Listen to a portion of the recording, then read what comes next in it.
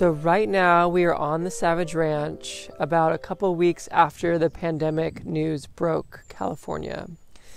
And although it's chaos around us when we go into town, the land is happy, the land is nourished. We just had a bunch of showers and look at the fields. Look how magical this is. So Mother Nature is treating us well, and we have to treat her well.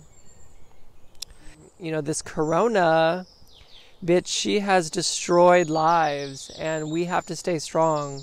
A lot of people question art. What is the purpose of it? What is the meaning? Is it too selfish to create? Should I go heal people and help people? And I feel like if you are an artist and you are brought to this world with a talent, with a gift to share, you must share it, because you are a spirit warrior. You are a soul warrior.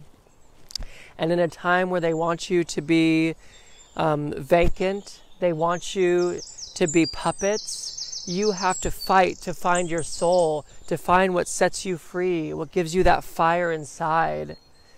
You have to define that for yourself now. There is no turning back.